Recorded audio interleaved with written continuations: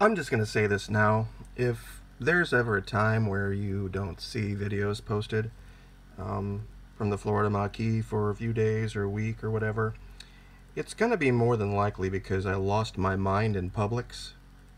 Because I swear to God, I swear right now, if I go into my local Publix and I see one of these twinks laying down between me and the Boar's Head counter, we're going to have a problem.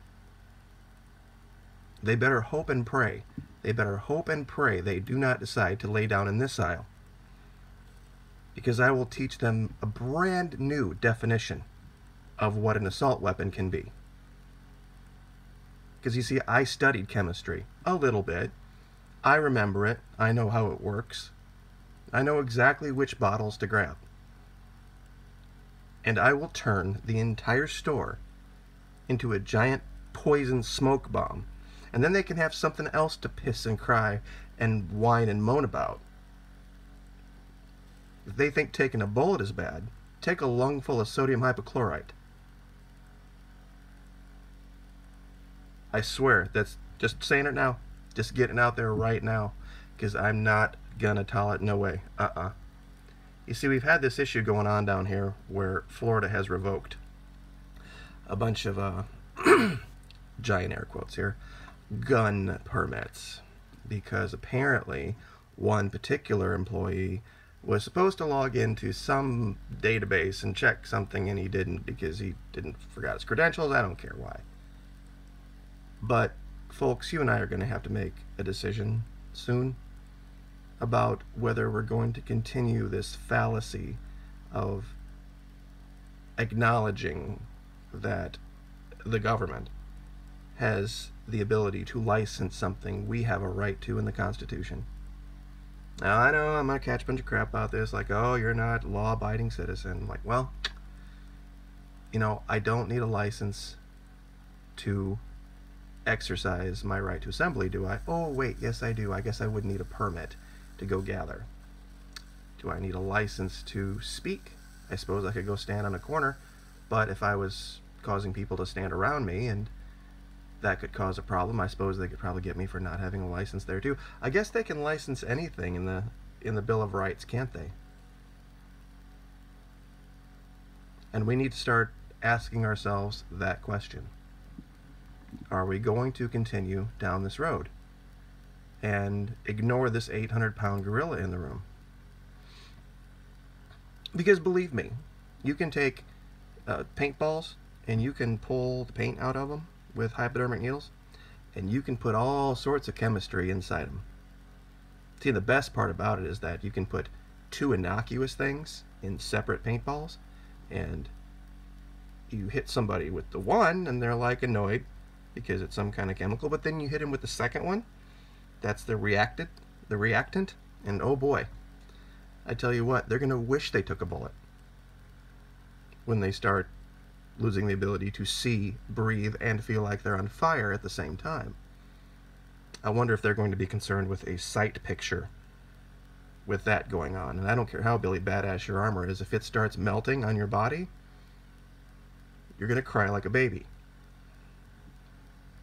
And like I said, you would have to be somebody who actually paid attention in chemistry class and not be so worried about social issues. And this issue with Publix has to do with this Adam Putnam guy, and he's pro-NRA. And that's the problem with, well, it's not really the problem, it's the issue they're having. Is that supposedly because this system wasn't able to be logged into, that there were all of these gun permits issued, that it's not that everybody that had the issue, that had them issued, would have failed, it's that they just didn't check. And of course it was during a time when that whole Pulse false flag happened. So, of course, they're going to make it about that. But you see, and this is the thing about a place like Publix, when they decided they wanted to get involved in politics and run a business at the same time, they're learning the fallacy of that. Because when you run a business, you're not going to be entitled to have a political opinion. Because when you're split 50-50 in a country like this, no matter what position you take, the other half is going to boycott you.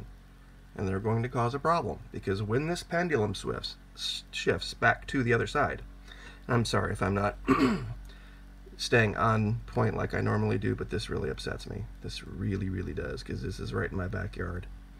And I'm telling you what, I'm saying it again. If there's ever a time when a few days go by and you don't hear from the Florida Maquis, this is going to be the reason. And I'm sure I'll make page B or page C somewhere in the paper. You might read about it. Because I won't. I will not. Absolutely no freaking way. I don't care what aisle they're in. I will find something to make their life a living nightmare. I'll figure it out one way or the other, because you can't let bullies do this. You see, and I think this is, and that just actually got into my head when I was just saying it. Of course these kids bullied Cruz. Of course they did. Because they're bullies. How do we know this? Look what they're doing to a grocery store that just so happens to give money to somebody they don't agree with. They're literally bullying the people shopping at the grocery store without even knowing what side they're on.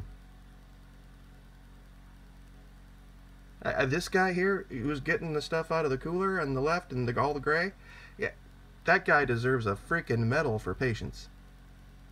Because honest to God, I would find something. I'd make Gallagher look restrained. I would clean out, I swear. This is how bullies work. This is what they do. When they can't get their way, when they can't have a dialogue, they go into a civil place like a grocery store, like a Publix, with a fucking bullhorn and lay down and make everybody's life a living goddamn nightmare because they have a point they want to make. And I will. And if you're creative and you paid attention in chemistry and physics and biology, you can create all sorts of quote-unquote assault weapons that have nothing to do with brass or lead or steel. And you can make someone wish they were shot. Anybody who's ever gone through NBC training in the military knows what I'm talking about. It's not pretty. I wish I would have brought up a picture of that.